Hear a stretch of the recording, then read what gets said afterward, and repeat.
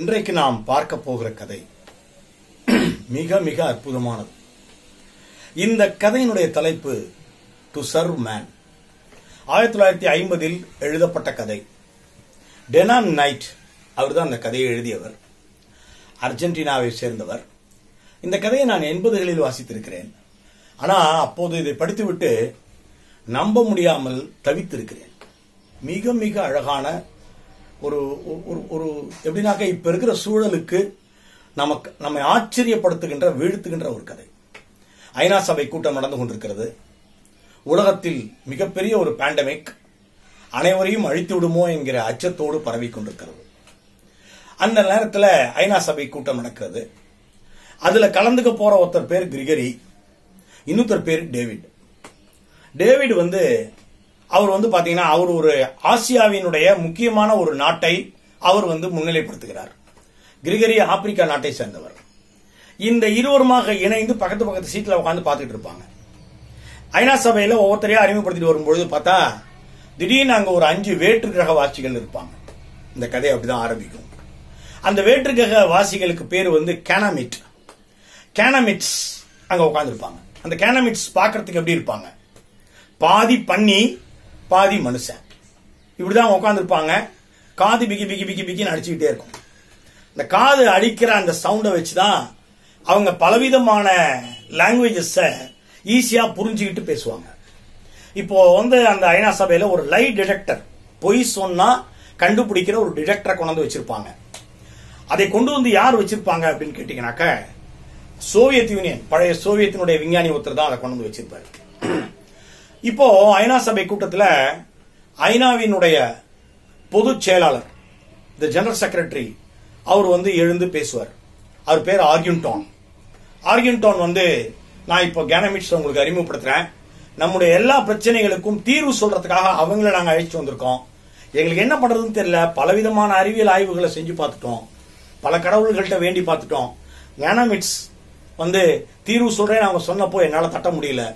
உலக தலைவர்களே தயவு செய்து கவனிங்க இவங்க சொல்றத அப்படின்னு சொல்லுவாங்க. அப்போ கரெக்டா அவங்க பொய் சொல்றாங்களா உண்மை சொல்றாங்களான்னு கண்டுபிடிக்கிற கருவியை ஆன் பண்ணுவாரு அந்த ரஷ்ய விஞ்ஞானி.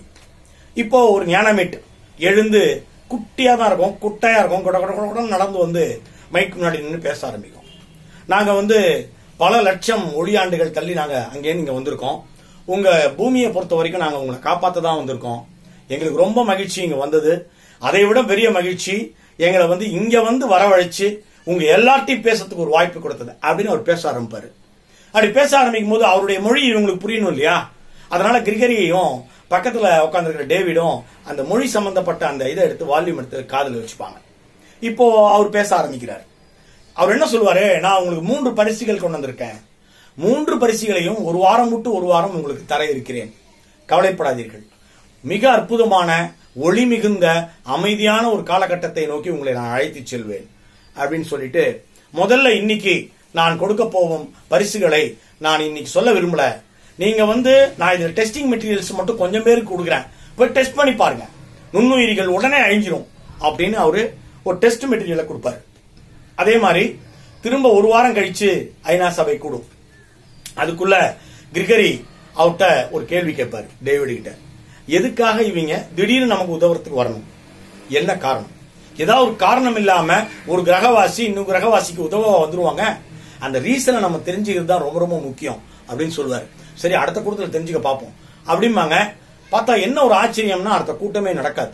காரணம், ஒரு பாக்ஸ் ஒண்ணு எல்லாருடைய வீடுகளுக்கும் கொண்டு கொடுக்கப்படும். உலகம் முழுக்க அந்த பாக்ஸை வீட்டுல வச்சிட்டீங்கன்னா போதும், எலக்ட்ரிசிட்டி கனெக்ஷனை கட் பண்ணிடலாம். என்ன காரணம்னா அந்த பாக்ஸ் உலகத்துல எலக்ட்ரிசிட்டியை ப்ரொடியூஸ் பண்ணி உங்க வீட்டுல என்ன சாதனத்தை வேணாலும் நீங்க அழகா நீங்க கிரியேட் பண்ணிக்கலாம். இனிமே எலக்ட்ரிசிட்டியை ப்ரொடியூஸ் பண்ண வேண்டிய அவசியம் இல்லை. இதுதான் எங்களுடைய முதல் பரிசு அப்படின்னு அது கொடுக்கும். இந்த பாக்ஸை நீங்க ஆன் பண்ணாலே நுண்ணுயிரியும் உள்ள வராது அப்படின்னு சொல்லிடும். உண்மையிலேயே நுண்ணுயிரி வராது. அதனால மக்கள் நம்ப ஆரம்பிச்சிருவாங்க. அடுத்த பரிசு அப்படின்ட்டு 15 நாள் கழித்து வயல்வெளிகள்ல பூரா இன்னொரு கூட மாதிரி ஒண்ணு கொடுப்பாங்க. அதை வச்சிருவாங்க. அந்த கூட மாதிரி ஒண்ணு கொடுப்பாங்க. நைட்ரஜனைசேஷன் ஆஃப் த ஃபீல்ட்ஸ். உடனடியா என்ன ஆகும்னா உங்க கிராப்ஸ் பல மடங்கு அதிகமான உணவை உங்களுக்கு கொடுக்க ஆரம்பிக்கும். இது ரெண்டும் ரொம்ப ஆச்சரியமான விஷயங்கள் அப்படின்னு நீங்க நினைச்சீங்கன்னா, மூணாவது அவங்க கொடுத்த பரிசு பயங்கரமா இருக்கும். டிவியில வந்து ஒரு ஞானமேட் அதை அறிமுகப்படுத்தி பேசும். இந்த மாதிரி இது ஒவ்வொரு நாட்டிலையும் ஒன்னு வச்சா போதும் அப்படின்னு சொல்லிட்டு ஒரு நாட்டுக்கு ஒன்னு அனுப்பும். அதை வச்சிட்டீங்கன்னா எந்த குண்டும் வெடிக்காது, எந்த துப்பாக்கியும் வேலை செய்யாது. It is called anti field for the explosives அப்படின்னு சொல்லும். இது மூணையும் கொடுத்த உடனே உலகம் முழுக்க அமைதியாயிடும், நிம்மதியா எல்லாரும் இருப்பாங்க. அப்போ ஒரு காலகட்டத்தில் ஞானமீட்ஸ் என்ன பண்ண ஆரம்பிப்பாங்க, எங்களுடைய கிரகத்துக்கு நாங்க வந்தோம்ல உங்க கிரகத்துக்கு, அது மாதிரி எங்க கிரகத்துக்கு வாங்க அப்படின்ட்டு பேர் பட்டியல் வெளியிட ஆரம்பிப்பாங்க. கடகடன் போய் எல்லாரும் என்ரோல் பண்ணிப்பாங்க. ஏன்னா வேற கிரகத்துக்கு போனா ரொம்ப அருமையான விஷயம் இல்ல அப்படின்னு சொல்லிட்டு அருமையா போய் பண்ணிப்பாங்க. முதல் செட்ல 10,000 பேர் போவாங்க, அடுத்த செட்ல 1,00,000 பேர் போவாங்க.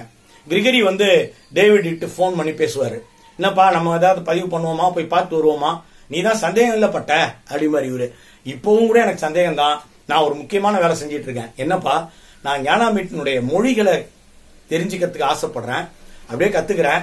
அவங்கள்ட்ட நம்ம ஐநா சபையில போனோம்ல, அப்போ ஒரு முக்கியமான ஒரு விஷயத்த கண்டுபிடிச்சு நான் எடுத்துன்னு வந்துட்டேன் அவங்கள்ட்ட இருந்து. அதுதான் அவங்க மொழியில் வெளியிடப்பட்ட அவங்க ஊரினுடைய புத்தகம். அந்த மொழியை கத்துக்கிட்டு இருக்கேன் இப்போ கொஞ்சம் கொஞ்சமா. அந்த புத்தகத்தை படிக்க ஆரம்பிச்சிட்டேன்னா எனக்கு புரிஞ்சிடும். தலைப்பு மட்டும் புரிஞ்சிருச்சு அப்படிம்பாரு. என்ன தலைப்புன்னு இவர் கேட்பாரு. ஹவு டு சர்வ் மேன், இதான் தலைப்பு. அடடா, ஹவு டு சர்வ் மேன் ஒரு தலைப்பா, எப்படி நம்ம சர்வீஸ் பண்றதுக்காகவே வந்திருக்காங்கப்பா, என்ன தெய்வம்பா அவங்கலாம் அப்படின்னு டேவிட் சொல்லுவாரு. அவசரப்படாத, நாம வந்து இந்த தடவை நம்ம பேரை கொடுப்போம், எப்படி நமக்கு 15 நாள் ஆகும் நம்மள அவங்க அந்த கிரகத்துக்கு கூட்டிட்டு போறதுக்கு, அதுக்குள்ள நான் கொஞ்சமாவது படிச்சிருவேன் அந்த புக்கை அப்படின்னு சொல்லுவாரு. அதே மாதிரி பேர் பட்டியல்ல இவங்க பேர் வரும். கிளம்புறதுக்கு 2 நாள் இருக்கும்.